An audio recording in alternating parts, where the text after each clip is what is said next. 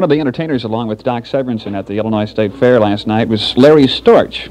If that name doesn't ring a bell, it's because perhaps Larry's name just doesn't appear quite often as some other entertainers you've seen on TV. But Larry is a fellow that's been on the Doris Day Show and other numerous shows on TV. Right, Larry?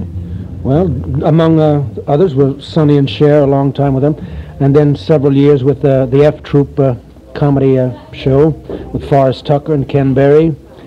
And while he was still active, Ed Sullivan and Johnny Carson and I can't think of who else, Norma.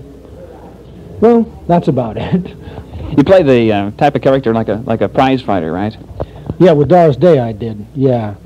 I played some character that I'd known in Florida who was an actual fighter, and he was a southpaw and a screwball at that, and I patterned my character after him. Where's home for you? My wife and I live in Hollywood at this stage of the game. You didn't always live in Hollywood, though, did you? No, I was born in New York, and my wife was born on the Blackfoot Reservation in Fort Hall, Idaho. How did you get interested in show business? Well, I was always the clown around the block on the street corner, and then I started doing impersonations and dialects and one thing and another, and then, of course, I think a lot of kids graduated into amateur hours. I did.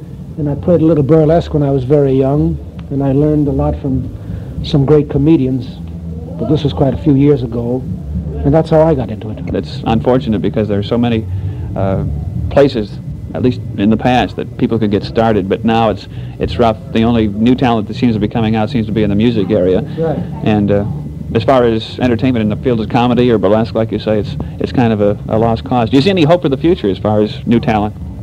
Oh, I see new talent coming along, but I think they're going to have a much tougher time than I did when I was a young fellow, because, as you pointed out before, Kenny, there was a nightclub on every block. There was vaudeville all over the country.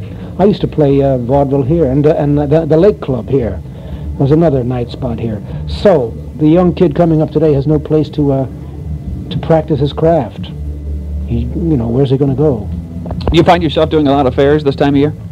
Well, I haven't been doing fairs. This is one of the first summers I've ever devoted to fairs, and I think I'm going to play a lot of them. I like them, I really do.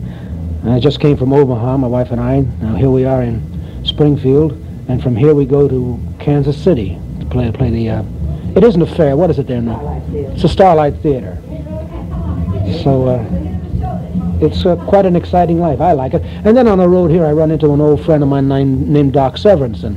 And I haven't seen the Doc since we did the Johnny Carson show together. We wave at each other in the street sometime and one thing and another, and we talk horses and that sort of thing. He's very interested in that. But here we are together. That's one of the beauties of being in this business, you know.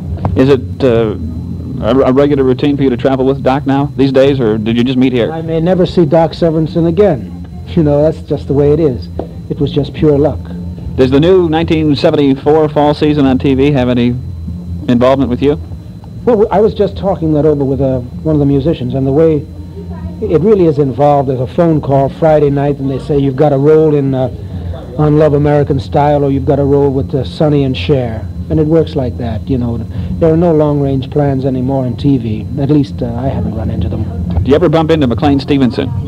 Yeah, I ran into McLean Stevenson in New York. I was hosting the AM show, and he was in New York, and we got together and told some lies at 7 o'clock in the morning, and hopefully not too many people could pin us down. He didn't talk about Bloomington, I don't suppose, with you?